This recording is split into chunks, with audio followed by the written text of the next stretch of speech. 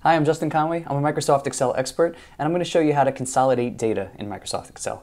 There are different ways to do this, as are most things in Microsoft Excel, all different ways to perform the same function. I'm going to cover a couple of those. The first one that I'll talk about is the Consolidate function.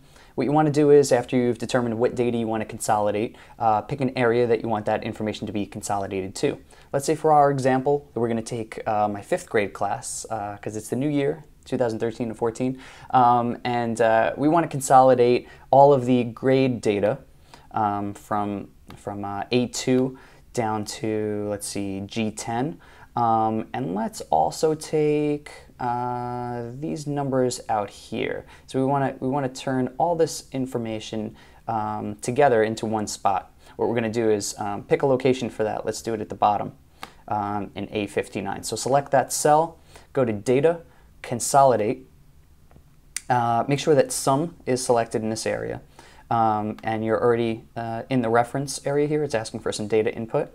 You're going to scroll up to the area that you want to put in your reference and select the first area that you want to be your reference. As you can see, it's populating that information in here, and then click Add, and then select the next area that you want to include. Select Add.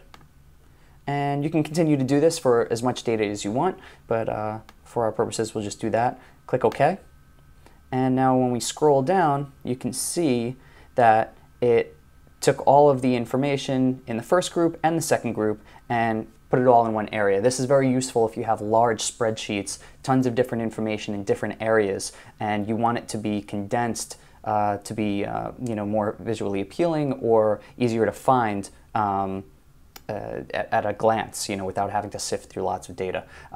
Also, another note, the functions were removed from this, so it took the raw data.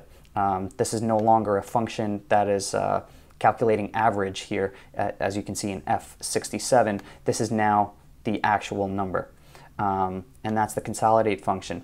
The other way that I'll cover really quickly is the concatenate function. So if you wanted to take two different cells, combine the information from those two cells, you'll do equal concatenate, and as you can see, it populates in there. Let's do that, and open parenthesis, select the first cell that you'd like, a comma, then the second cell that you'd like, end parenthesis, enter, and as you can see, it combined the exact data that's combined in those two cells. You can play with this, and inside of that formula, you can add things like, if you put in a comma and quotation marks, you can put in a space and an ampersand and then another space, another space, quotation mark. And so now that you have a space and an and symbol in between, those are two ways to consolidate data in Microsoft Excel. My name is Justin Conway. Hope you enjoyed. Thanks.